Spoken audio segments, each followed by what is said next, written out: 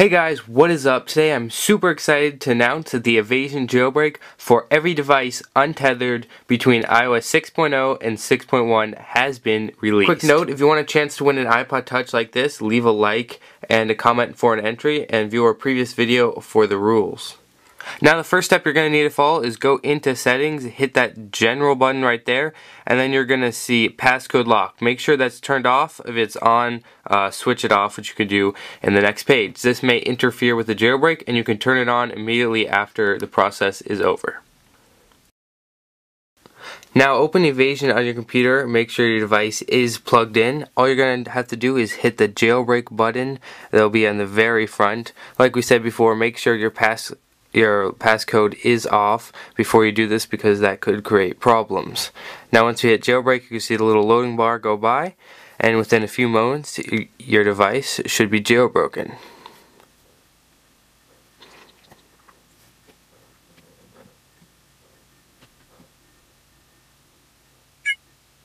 And make sure not to open iTunes or Xcode while the process is going on because it could mess it up.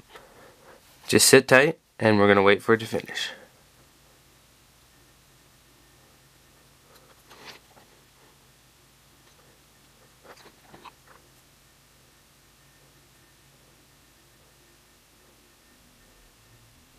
Alright, now to continue, please unlock your device and tap the new jailbreak icon. Then it will begin to apply the jailbreak.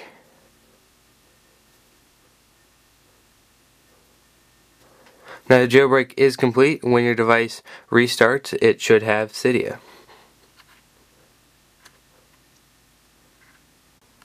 As you see, your device will start a few times and the Evasi0n logo will pop up and clear a few things up, but in a few restores it should be ready to go.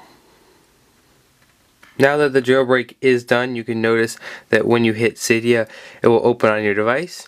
Thanks for watching, and now you have your jailbroken device on iOS 6. Make sure to hit that subscribe button above because we're going to be making tons of videos of what to do now that you're jailbroken.